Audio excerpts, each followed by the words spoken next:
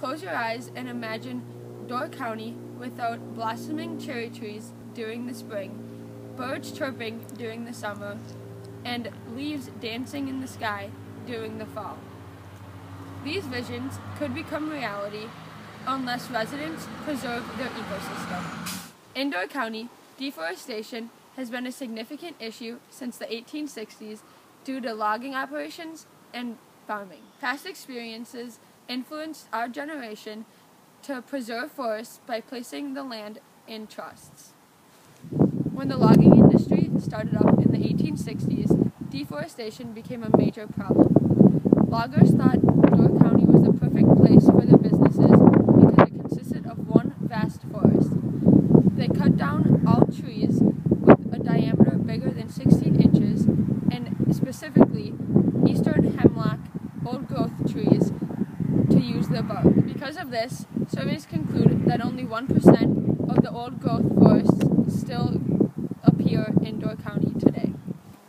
Shortly after the logging boom, residents of Door County looked to agriculture as a new way of life, resulting in the cutting of even more trees.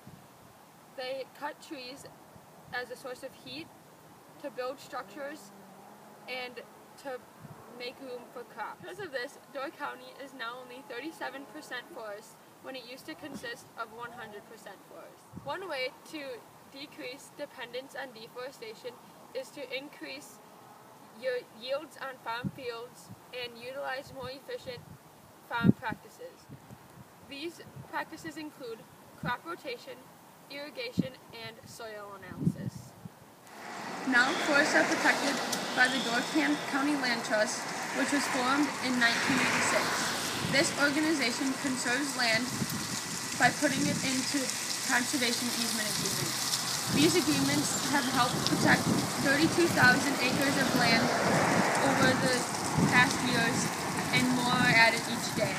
They also protect land by accepting land donations. These land donations are permanent and go throughout generations.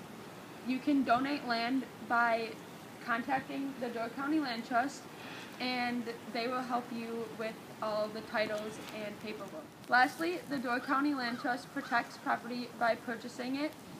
These properties must have a significant value, like endangered species or a wide variety of tree species.